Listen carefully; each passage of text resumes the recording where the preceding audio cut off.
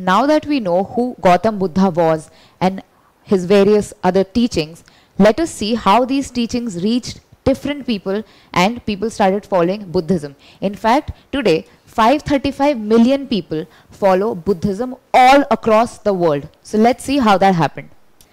So as we already found out that Buddha was born and raised in a royal family, and so he used to speak in Sanskrit language.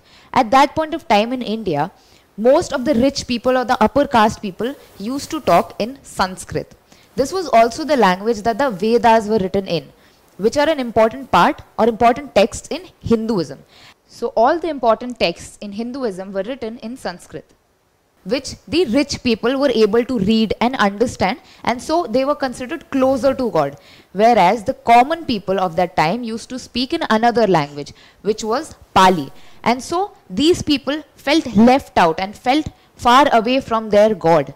So now what happened is that when Buddha came, he started preaching all of his different teachings and theories in the language of the common people, that was Pali.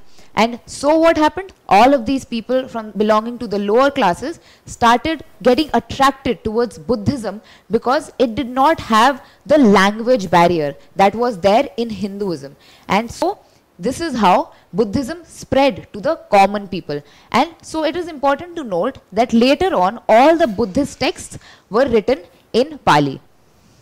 You see, Buddha passed away at the age of 80 in 483 BCE.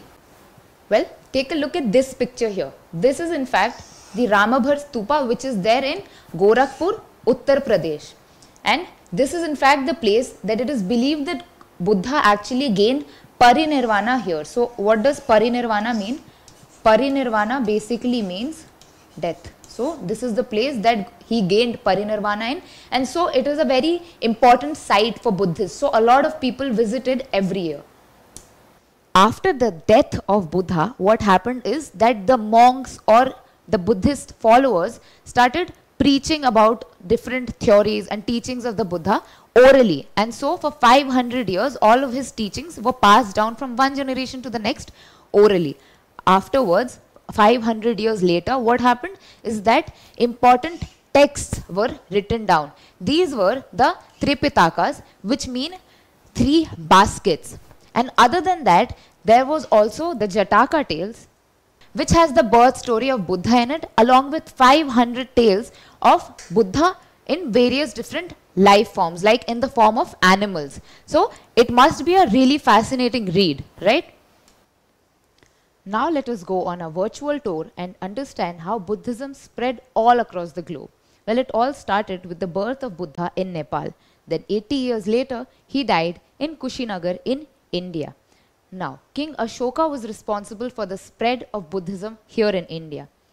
Later on, the 3rd council meeting of the Buddhists took place, and after this, the 4th council meeting of the Buddhists took place, which gave birth to a new sect in Buddhism known as the Mahayana sect. Now we can see how Buddhism has now reached China, and through different silk routes, it is now reaching different part of Central Asia. Soon we also see how it has reached Afghanistan. We can also see how it has come back to India, and then later on also spread to Korea, and then Japan, and finally all across the globe. So as we already saw that King Ashoka of the Mauryan dynasty was responsible for flourishing Buddhism in India. But how did he do that? Well, firstly, he was the first king to embrace Buddhism here in India. In fact, he even built stupas and pillars like the one which you can see here to prove his devotion. Take a look at this picture here. This is the Sanchi Stupa, which is there in Madhya Pradesh, which was built by Ashoka himself. Other than that, several monasteries were also made. Monasteries are places where monks would stay. Later on, these monasteries turned into universities where Buddhist art, literature and philosophy, Buddhist scriptures were taught. One of these is Nalanda, which you can even see in the image, and the other one is Taxila. Apart from these two, there was another important educational center which was set up at Gaya, which is in Bihar, right? So Other than philosophy and scriptures, they were also taught about logic and architecture, right? And these educational institutions also attracted several foreign students, because of which also Buddhism spread all throughout the world. So today we have learned that Buddhism was founded by Gautama Buddha more than 2500 years ago, right?